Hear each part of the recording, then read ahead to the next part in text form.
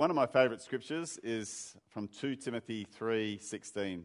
If it's not on the screen yet, do you know it already? No, too late. So you can pretend like you've memorised it and you're going to quote it to me.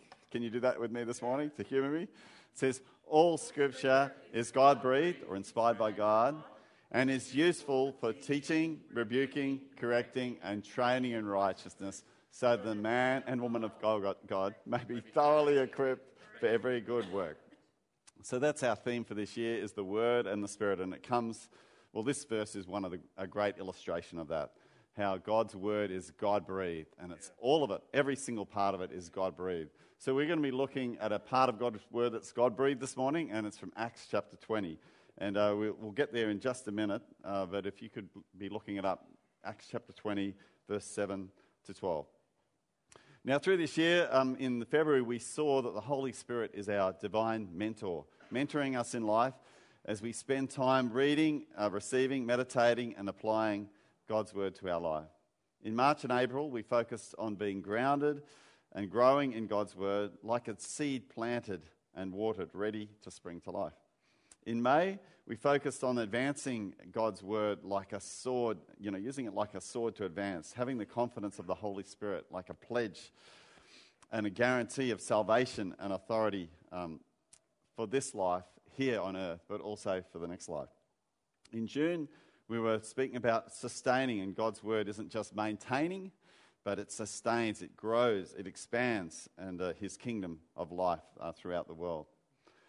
In July, we stopped and examined different areas of life that stop us from breaking through into that life that God is wanting us to break through in. And we looked at the symbols of like the hammer and rock and the anchor and things like that. But in this month, in August, we're focusing on living. Yeah. And God's Word is living and active. It is sharper than a two-edged sword. And really, every day we should be celebrating the abundant life that we've been given through Jesus, through His Word and through His Spirit. And the question is, are we lifting up people and refreshing others, speaking life into them? Or are we leaning on people, retarding them, or asleep to the opportunities that God has given us? Let's look into God's Word. On the first day of the week, we came together to break bread. Paul spoke to the people, and because he intended to leave the next day, he kept on talking until midnight. How much longer have I got to speak? There were many lamps in the upstairs room where they were meeting.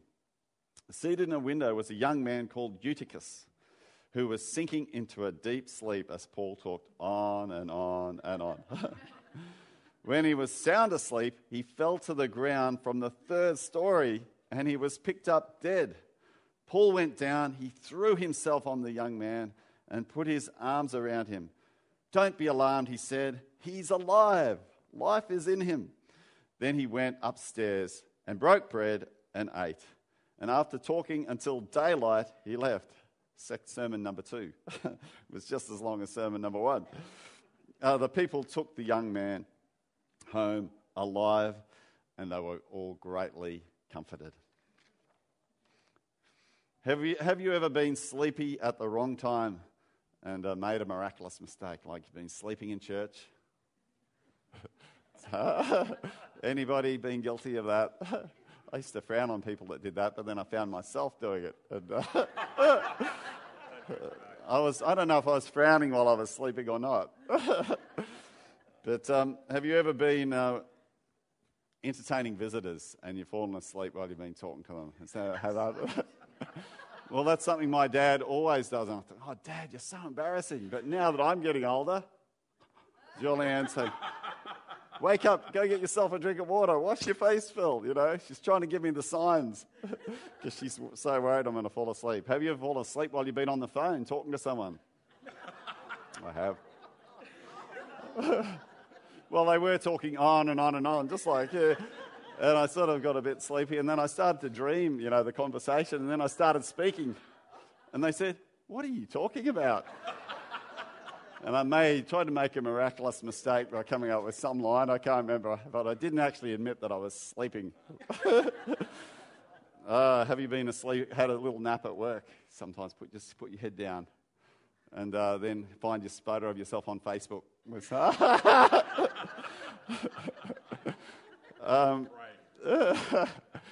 Have you been asleep and driving in the car? Julianne drives our car most of the time. There's a special reason for that. Because I can be guilty of getting a little bit sleepy. And actually one day I was driving in the early days of the church. At the moment we're blessed to be we have the opportunity to pick up bread and vegetables from all different places. We pick up from Aldi now like a truckload, a lot of vegetables on a Tuesday, and we have opportunities on other days. So if you'd like to be part of that, come and see me. But in the early days, we used to drive over to Acacia Ridge, and I'd take my trailer there, and I could order as many bags of veggies as I wanted. Now, some of those veggies were a bit borderline. They weren't appreciated by everybody I dropped them off to, but some people really did appreciate them. But anyway, I was on my way, and I was feeling really sick this day. I had the flu. But I thought, no, I can't think of anyone else. I've just got to put the trailer on and go over there. And on the way over there, I'm slapping my face, trying to keep myself awake. And all of a sudden, bang! And I wake up, and I'm in the middle of the road, driving down this Watson Road at Acacia Ridge. I'm in the middle of the road, and I said, what was that? And I thought I was asleep, and now I'm awake. I'm wide awake now. But what happened? What was the bang? And I'm looking through a vision mirror. What did I hit? You know, it could have been a child, could have been a car, could have been at someone's house. I don't know what I hit, but it was a bang. But I was back on the middle of the road. I'd been woken up, and when I got there, I was just feeling the shakes still, thanking God I was alive and I hadn't killed anyone. Anyway, I filled up the trailer and I was driving back. As I was filling up the trailer, I noticed my hubcap was missing on my car, and I thought, it must be where I hit the curb. So I went back to look for my hubcap, and I found it there just lying on the side of the road. I thought, I wonder where I hit the curb, and I couldn't find any tyre mark. I looked all the way along there. There must be some tyre mark where I banged the curb and bounced back out. And that's probably what happened. That's what my logic tells me. But I just couldn't find any evidence of it. And I thought, well, maybe it's a bit like this story where like a miracle happened where, I was woken up. I was woken up miraculously by an angel or something, just kicking my front wheel. Wake up to yourself. And in God's mercy, I was back. Well, let's just go back to this story. It was at Troas, and Paul had just been staying there for only 7 days. It was his last day, and the people were meeting together to break bread. And so they were there to fellowship and to worship and to receive from Jesus. They were hungry for the word and the Spirit, and the people loved Paul and wanted to make the most of the last hours with him. And there were many lamps in the room, we're told, and the lamps like lighting up the darkness so that to facilitate the word just continuing to flow. Hearts were being filled with God's word and with the Holy Spirit. But Eutychus, who was a young man, is there any youth here that get sleepy sometimes? Sit on the fringes? He was a young man, and actually the name means lucky. So you mentioned before, Bruce, you said, I don't know if it was fortunate. That's what the actual word means, fortunate. I don't know if it was fortunate or not fortunate. It's a bit like Eutychus. Was it fortunate that he fell asleep so he could be woken up at a great miracle? Or was it unfortunate that he fell asleep and he took the big dive? But you like the word fortune. I like to use the word blessed, because fortune people or luck people think is random, but we know that every good gift comes from God. So he was blessed with the name Eutychus, and God blesses things, even things that look bad. He can turn them around to be a blessing. He was sitting in the window. He was not filling up with God's word anymore. He was like me on that phone conversation, He fell into a sleep and he was drifting off. And as he was sleeping, it wasn't a very safe place to sleep, sitting in a window. I think there's a story of a guy that was planking on the side, on that ledge outside of some of those motel rooms. He was planking out there and fell asleep and rolled over. And he wasn't as lucky or fortunate or blessed as Eutychus was this day. And he fell 3 stories, Eutychus, and it says that he was picked up dead. Now, the Bible scholars say, well, maybe he wasn't, there's a bit of a dispute about this story, about whether he was actually dead or whether he just appeared to be dead. But either way, an amazing story, amazing miracle happened this day. So the people would have been thinking, hey, the Word and the Spirit, this is supposed to be a time where we're with God. It's, Jesus' Word and His Spirit is supposed to bring life. But for Eutychus, it seemed like the opposite was happening. He should have been full of life, but now it was appearing he was dead. The people would have been thinking, how could this be? They would have been alarmed, they would have been confused, angry, disappointed, fearful. But what was God's response to all of this? Well, we can see his response through the heart of Paul. The first thing is, Paul stopped speaking. And people are saying, yes, after 6 hours of listening, that's a good thing. No, they weren't thinking that. But he did stop speaking. He quickly went to the youth. He ran down the stairs and he quickly went to the youth and he didn't just say, are you all right? He sort of threw himself. I'd love to have been there to see what actually happened, but he just threw himself on top. Have you ever done that to wake your kids up in the morning? It works, He threw himself on top of him and then he said these words, don't be alarmed, he's alive, life is in him. And he was miraculously revived, this Eutychus. They all went back upstairs and had a second service, which went until morning. So I was feeling a bit like Paul today because I got to speak twice. So service number 1, I spoke too long. I've got till daybreak now, so that's good. So what are the common factors in these meetings, these two different church services that happened? Both services that said that they met to break bread, to remember Jesus, to fellowship. The people were being filled with God's Word and the Holy Spirit in both services. Both services, they wanted to hear Paul one last time before he left for Troas.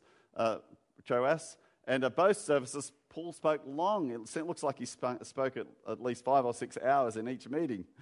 And because of this urgency to get as much from Paul before he left. But both meetings ended in slightly different ways. The first meeting ended with, very sad meeting.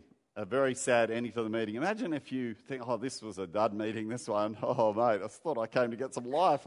Somebody's died. And then you decide to go home. You didn't wait for Paul to rush down the stairs. You sort of just snuck out. Okay, this is my opportunity. I have been waiting to get out of this place. You slip out the side door. You go home and think, I'm not going back there. That could have been the story for some. Who knows? But that was the ending of the first meeting. There was death. There was alarm. There was chaos. And it looked like, it wasn't a happy ending for Paul's visit. But at the end of the second meeting, Eutychus is alive. And it's specifically mentioned in the last line there. And it says the people were greatly comforted. This time, things were different. In the meeting, though, when you think about it, I don't think Eutychus sat in the window for the second meeting. Not a good place to sit. He did not fall asleep. A bit like me driving home. I did not fall asleep on the way home. And the meeting ended with Eutychus returning home alive and refreshed. And everybody was refreshed. Everyone was feeling more alive than they were earlier on. Just for the remainder of the time that I'd like to speak with this morning, I just have 3 points that I'd like you to remember. And what are some life lessons from this story that could give life to us? The first one is that stuff happens, but God can use it for good. Sometimes when we're listening to this story, we could think, it's Paul's fault because he just spoke too long. Or it's Eutychus' fault, he shouldn't have been sitting in the window.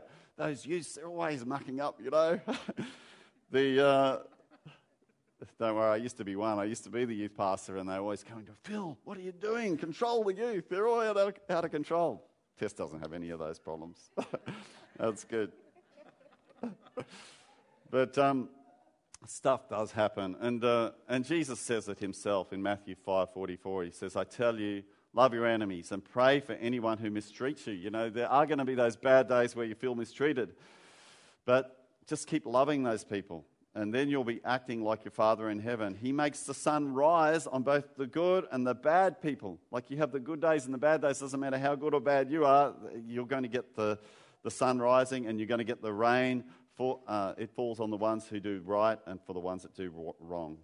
But if we only act the right way, if we only love the people that are loving us, what reward will we get? Even the tax collectors can love their friends. And Galatians 6:9 says, don't be weary in doing good. At the proper time, you'll reap a harvest if you don't give up.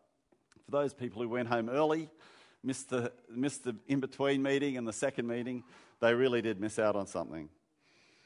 Why did Eutychus fall out of the window? Was it really because Paul preached too long? Was it really because he shouldn't have been speaking in the window? Well, nobody commentates on that. Jesus doesn't make any comment.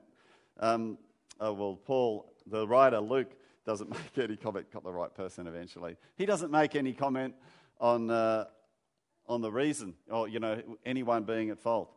And sometimes we can overanalyze things and think, somebody must be at fault for this. We can be overthinking things. But really, sometimes stuff happens, and it's not for us to really know. I know in Luke 13, it says, there's been a lot of disasters happening around the world. Why does this happen? And we try to work out who was at fault. But in the book of Luke, at chapter 13, it says, when the tower fell on those people, who was to blame? Were they really bad sinners? And Jesus said, no, but you can learn something from it. Stop sinning. And those people that were persecuted and murdered when they were offering their sacrifices, we've heard stories like that, Christians that have been murdered in our own day. Who can we blame for this? They must have been doing something wrong. But Jesus says, no, we can learn from it. And Romans 8:28 says, God works everything for those who out for the good, for those who love him and are called according to his purpose. So stuff does happen. Who of you have broken a bone in your body? I have. I was helping people. I was helping somebody move house. Ralph and I were helping. We'd got to the end. We just had one last trampoline to load on. We loaded it on. All we had to do was drop it off. I jumped off the back of the truck, and there was this divot in the ground, and there was this loud crack, and my ankle just turned sideways, and I thought, that hurt. And I'm just lying there in agony. I wasn't taking it nice and quietly. And Ralph was alarmed. You're right, Phil. And I said, no, I'm not all right. So I never got to do that last delivery. It was only just about 100 metres from where I lived, so he dropped me off at home. And I was in agony. And Julianne said, you should be able to get yourself, it's your left ankle, so you should be able to get yourself to the doctor, all right? Because it was an automatic car, of course. Automatic. So the only place open is at Taringa Medical Centre, which has that steep hill back in those days. So it's hoppy up the hill. And I waited for ages. Finally, they said, no, you'll have to go to the Ipswich Hospital. And then you're waiting there, how short a wait that is. And I'm thinking, there's two temptations. This is so frustrating. Or, I wonder how you're going to turn this around for good. It must be something good. So as I'm trying to hop up the hill to the Ipswich Hospital, which is also on a nice flat terrain, just like there must be something good. You must have a good plan here. And as I'm waiting around in the fracture clinic for about 3 hours, watching everybody get put in front of me, there's something good you've got planned. What is it? And I was honestly trying to find out what it was. And then I actually did get to share with some people, and it was like, God, you work out everything for good. This is actually good. You're going to work out something good out of this. And that's what we can learn from this story with Eutychus. God did work it out for good. Stuff does happen, but we just have to keep holding on and not to give up believing that and keeping ourselves in that position to receive that good happening for us. The second thing I learned from this story is we need to watch where we're sitting. It's not good to sit in a window. There are windows here. Who's sitting right next to that window there? Watch out. It's a little bit safer here because you can't actually open any of the windows. But the men were listening to Robbie Zonderegger a few years ago at a men's breakfast, and I never forgot, well I did because I forget lots of things, but I wrote it down and I keep going back to it to remind myself. But there's 5 areas where men are at risk, and I think this applies to ladies and everyone really, in our lives, we're at risk of slipping, onto the fringe and then a little bit further, and before you know it, we're doing the wrong thing. He was speaking in relation to pornography and how men have this tendency to go When they're feeling uncomfortable, when they're feeling bored or lonely or anxious or stressed or tired, when they're feeling the blast. I don't know if it's on the screen. I think it's on, yeah. When they're feeling this, men in their brains perceive it as discomfort. We don't like being bored. We don't like being lonely. We don't like being anxious, stressed or tired. So something breaks down in our minds where we look to go to a pleasure centre. And for men, a lot of them associate with viewing images like that as something pleasurable. So that becomes a habit, and men are most at risk when they're in one of these 5 boats. And that we need, if we're aware of it, then we can be careful to guard ourselves so that we don't go down that alley. And I just thought of that as an illustration when I was thinking about Eutychus, because he was sitting on the fringe. Some people think, how close can I walk to the edge of the cliff without falling off so that I don't do the wrong thing by God? But if we're just thinking about Jesus, we're not really thinking about the edge of the cliff. We're thinking about just being right in the center where Jesus was. And I actually do that because of that family trait of, at the conference on the weekend, I thought, I know where I'm going to sit, because last conference I sat on those nice comfy chairs up the back, and I was sort of all trying to keep myself awake the whole time. This time I'm going to sit on those nice comfy plastic chairs right up the front, and I'll be right engaged on the edge of my seat, ready to take down everything that God wants to show me. And I had such a better time. But it actually talks about how we sit in the Bible. In Psalm 1 it says, "Blessed is the man who doesn't walk in the counsel of the wicked, or stand in the way of sinners, or sit in the seat of mockers, but instead his delight is in the law of the Lord. And on his law he meditates both day and night. And he is like a tree planted by streams of water." Trees planted by streams of water are living, right? They live, they're big, they're massive. They yield their fruit in season, their leaf does not wither. And so we need to think about where we're sitting. Well done, you guys sitting on the front row. I haven't seen Maury yawn or blink or anything. So it's good to position ourselves. Where are we sitting? How are we sitting? And, are we bringing our Bibles to church? Have we got our notepad? Or John pretends to be taking notes on his iPhone when we know he's really texting. But, how... Sorry, John. So how are we sitting? Are we sitting expectantly ready to receive? Or are we sitting on the fringe, out there, sort of we're there, but we're sort of not quite all the way there? And I'm not saying that's what Eutychus was doing, but it could be what we're doing. And it's something to watch out for, because if we're sitting on the fringe, we're a lot more at risk than if we're sitting right up close to where Jesus is. So when in this series, we're talking about like fresh air and fresh breath and living. And there is this book. I can't really go through it with you this morning, but I was reading this we were reading as a staff last year, and Chris Hodges got some information from one of the largest census of church people that was ever done back in the year of 1999. And in this census, they discovered the churches that were alive and life-giving, the ones that were growing and empowering, and people felt like they were alive. He found 8 common factors in those, and they're on the screen here. Just back the one before, I think, Christian. Yep. In those churches there was empowering leadership, there was gift-orientated ministry. It was great to see the people on the team to Mozambique using their gifts. Passionate spirituality, functional structures, inspiring worship services. Thank you, worship team, for an inspirational worship time this morning.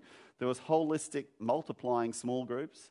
So there was a lot of people who were meeting in relational groups. There was need-orientated evangelism, and there was loving relationships.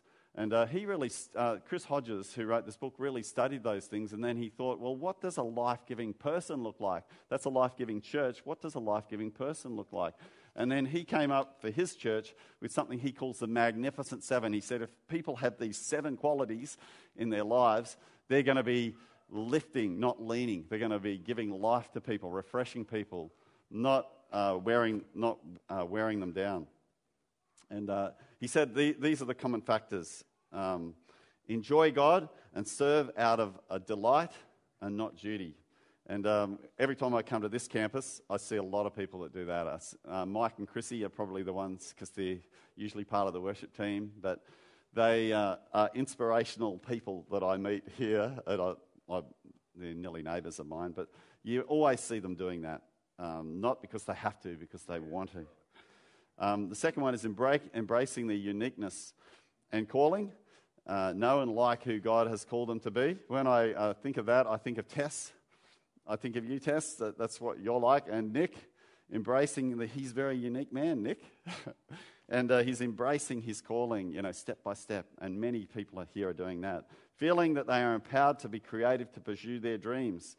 And I was thinking, that was what was happening on that Mozambique team. All those different ones using their gifts to bless others.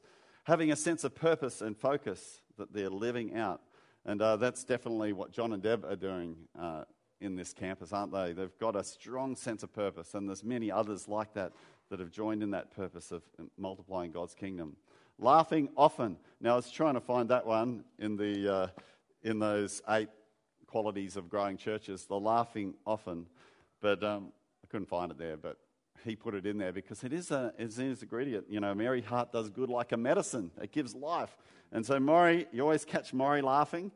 I saw Karen in the shopping centre yesterday. She's just got a big smile on her face, enjoying life, bubbling over. And Joycelyn, I know a little, like all of us have our struggles in our life, but every time I'm talking with Joycelyn, she's always smiling and laughing. Where is she hiding? She left at the end of the first meeting today. Well, the kids are having their own fun meeting down there with Paul. Hey, it might be. I wonder what's happening. I hope they're not sitting near the window over there. So cultivating healthy relationships. And, I see people like Sue and Eddie always doing that, always reaching out to the new people and trying to build them in. And I know there's many others that do that too. So please don't feel like you've been left out because God sees it all. And it's all life-giving and focused on serving others. And that's what I see Bruce and Margaret do. And they go on all these weird and wonderful trips because they're interested in just serving and loving people. And then it rubs off. It gives life. It breathes life wherever they go. And that's how God wants us to be. And, we're talking about Father's Day. This Ben Naitoko guy, you read down that list, and you think, that's him. It's a description of him. So, hey, if you want someone to get a bit of life, they're already rubbing it off you. But a lot of it's going to get rubbed off Ben because that's what he's like. So you won't be disappointed if you bring people to rub up against him on that Father's Day service. My last point is we need to run to the weary with words of life. And when you think about Paul, what did he do? He didn't keep on droning on, This message is getting a bit long, Phil. It's time to go. I know. But stop. He listened. He looked at the person that was at risk. He probably should have stopped before he fell out of the window, but never mind. But he ran to him. He threw himself on him. And then he shouted out, "Don't be alarmed. He's alive. Life is in him." And really, when he was saying that, he wasn't saying that to the man that was dead, was he? He was saying it to everyone. He was giving out the life. He was running to the man, but he was also interested in all the others that were so alarmed. He says, "Don't worry, be happy. It's okay. He's alive." And Paul really did believe that Jesus is alive, and he gives life. Paul did say, Jesus is alive in him. This guy is going to rise up to give life. Paul really did take some provocative action. And then he spoke the words of life to everyone. So the young man was the beneficiary, but so was everybody else in advance of in advance of the miracle that just happened.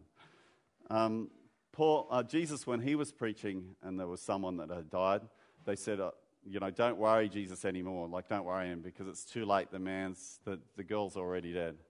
And Jesus said to the father, "Don't be alarmed. Don't be afraid. Just believe. Just put your trust in me. Just put your trust in Jesus."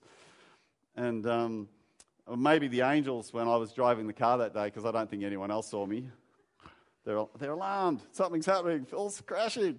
And God says, "Don't be alarmed.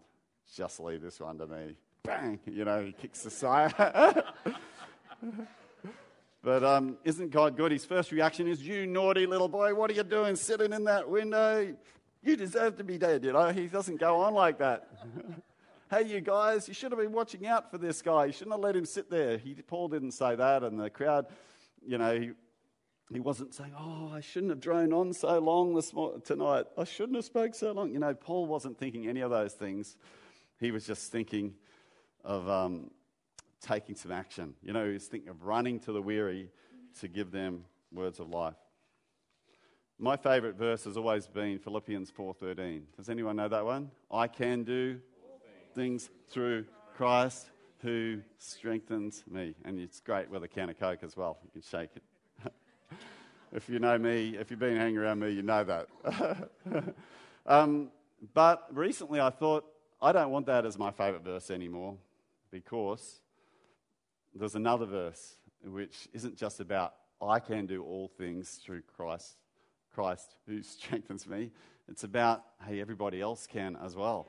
2 Timothy 2 verse 2. It says, the things that you've heard me say in the presence of many witnesses, you're to go out and entrust them to reliable men who will then be qualified to teach others. It's all meant to multiply. So we're reading this story about Paul, but it's not really about Paul and Eutychus. It's about the life that's in Eutychus, and what's Eutychus going to go and do with that life that he's been given, and he's going to go and trust it. The people that were watching think, wow, don't be afraid, life is in him. What's the message? Don't be afraid, just believe. Who can I go and pass that message on to? And that's really what it is all about, and that's what I always thought,